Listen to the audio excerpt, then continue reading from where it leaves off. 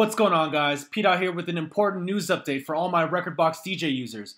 Rekordbox DJ has just updated from version 4.2.5 to version 4.3.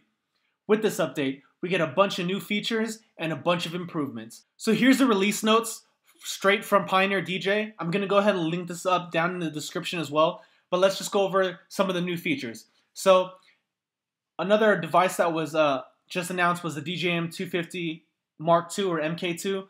This is a pretty basic 2-channel mixer that replaces the old DJM 250, but this one also includes a USB audio interface, so you can plug directly into your computer, have your turntables or media players set up, and run Rekordbox DJ natively without any extra interface or anything like that. And the price is crazy. I'll be covering that later in my normal news recap video. So, also with Rekordbox Video, you get 3 new transition effects, 8 new touch effects, and now vertical movement in addition to horizontal movement is allowed on touch effects. You can now combine beat effects and color effects with touch effects available. Get a visualizer. It now supports karaoke file format, MP3 plus G. Like I mentioned earlier, you get the full screen button. You get a touch keyboard shown on the DDJ RZX center screen when connected. So if you have Pioneer DJ's giant mothership of a Rekordbox DJ controller, you get even more functionality out of it. Also, for the improvements, you get reduced CPU load when connecting to the DDJ RZX as well.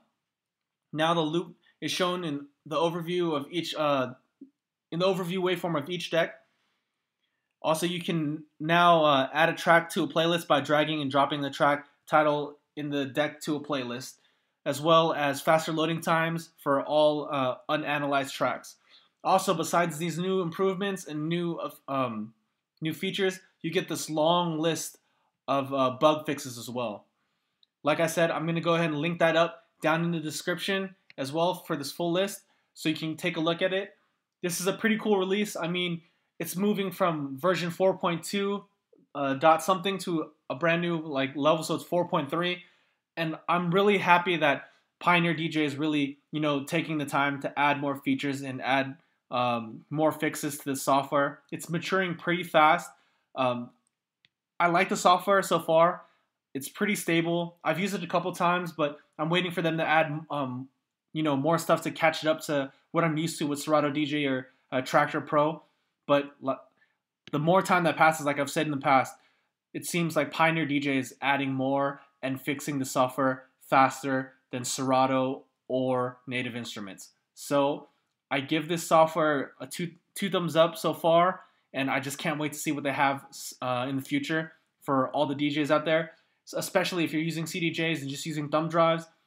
The more features they add to Rekordbox DJ as a full DJ software makes me more comfortable moving from just having to use Rekordbox with thumb drives to being able to take my laptop out and plug it in just like I would with any other DVS.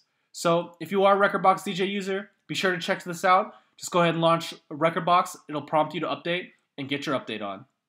See you in the next video. Peace.